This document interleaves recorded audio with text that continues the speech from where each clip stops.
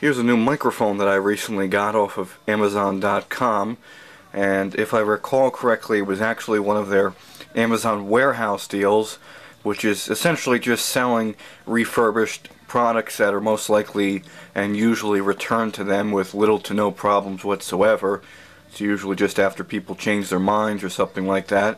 So I got this for about $30 cheaper than if you were to buy it brand new, and it being refurbished in Amazon warehouse deal, I wasn't very skeptical of the condition of the microphone, because that's one hang-up I do have, and that is buying used microphones, because, you know, people's saliva, things like that, they're going into the microphone, and there's really no way to actually clean the internal components of a microphone. I once bought a used microphone off of eBay, only to discover it was used in a smoker's household, and every time I would begin talking into the microphone, the heat and humidity from my voice talking and speaking into the microphone's element would start to reactivate the smoker's smell, and before you know it, it would just be this really grungy, gross smell that would start coming out of the microphone. So, needless to say, I try to stay away from used microphones, but again, this being a refurbished model and from Amazon, I wasn't very skeptical.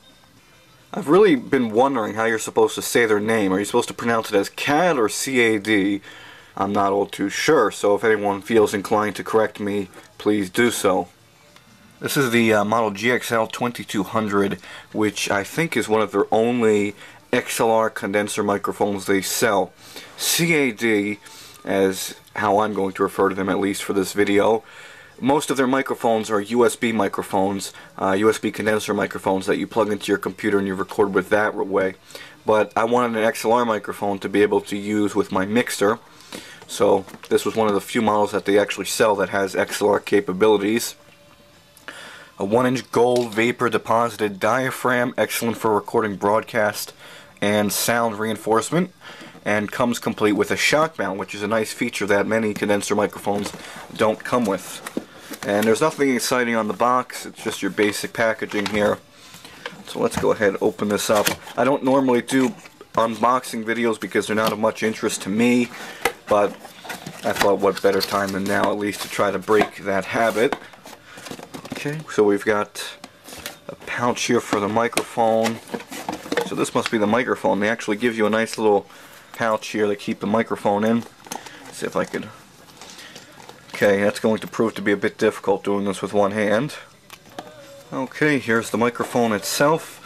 Once again, this is a large diaphragm condenser microphone. It's rather heavy too. It's actually about the same weight as this mini DV camcorder I'm using. There's the microphone. There's the leather case. Let's see what this is. This looks to be some sort of an instruction manual. Let's see here. Large diameter, fixed cardioid pattern, condenser microphone, high sensitivity and distortion, and then we've got a frequency chart here, frequency response chart. It does very well, actually. This microphone, I've heard samples of this, and its high frequency response is actually very good. You can see it's got an upward little curve there around the 10 to 20 kilohertz range, so it sounds very good actually. And then we've got some more specifications and a 1-year limited warranty. So this requires 48 volts of phantom power, and it's unidirectional, so this will pick up background sounds. It's not like a directional dynamic microphone, so you have to do well to get this use this in a quiet environment that's at least somewhat isolated from exterior noises, because it will pick them up. Okay, nothing on there. And then if we go in here, this should be, this is the shock mount itself that they do include. It's a nice matte finish, so let's take that out of the packaging here as well.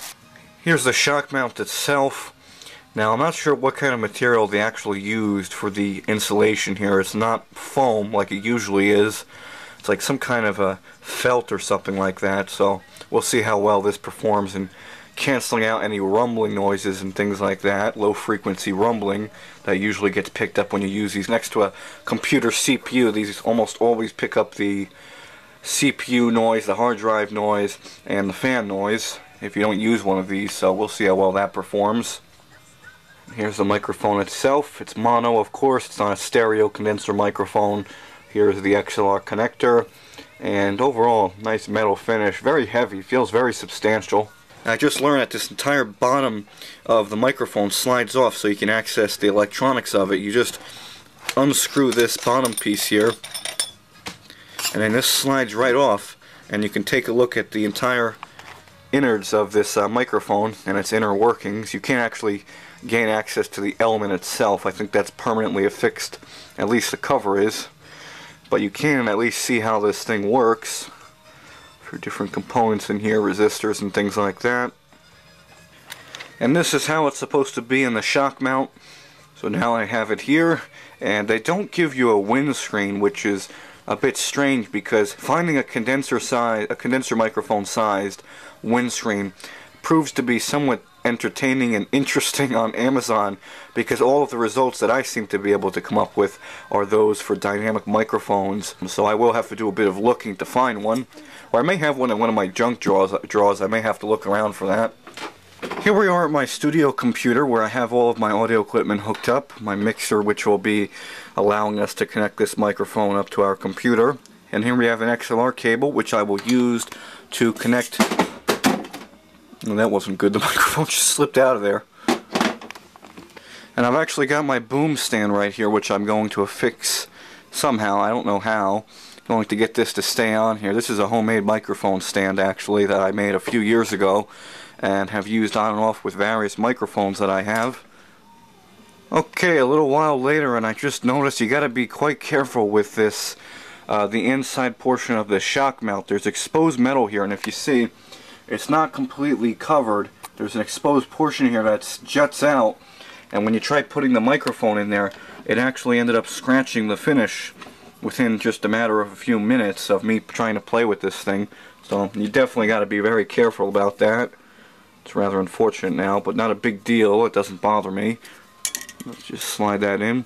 It's very loose and wobbly. You got to be careful with that. Most every other shock mount that I've used in the past with condenser microphones, you have to actually clamp them open, hold them open so that you can insert the microphone, whereas this one kind of just slides right into place and there's nothing really much holding it in place.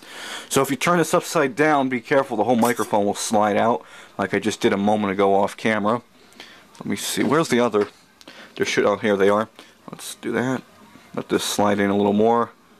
And I actually have this mounted on an angle, so that's why the logo and this center icon is partially obscured by this of the shock mount, just so that I can have it facing dead center at me. Now I'm going to plug this in and do an audio test, and I have to dig out a patch cable so I can patch into my mixer and do an audio test of this microphone. Turns out I actually had the shock mount mounted incorrectly. It's supposed to be in such a way that if you're looking straight on at it, that these little clamps that you use to open and release the shock mount's grip on the microphone are to the left. I had them on the opposite side. They were facing to the right, so the whole shock mount was upside down, and that's not the right way you're supposed to have it. Here's the microphone, the XLR cable, and an old windscreen I found from an old condenser microphone I had lying around, and now we can do our audio test. Okay, I've got you patched in directly to my camcorder, and we're getting a direct audio test of this CAD GXL2200 microphone, and I'm running this right now without any EQ of any kind, and just some AGC, which my camcorder does to anything plugged into its microphone jack. And aside from that, it sounds very good, and you can make it sound even better with just a slight high-end frequency boost, as well as perhaps just a bit of the bass frequencies. Let me turn this up a little more.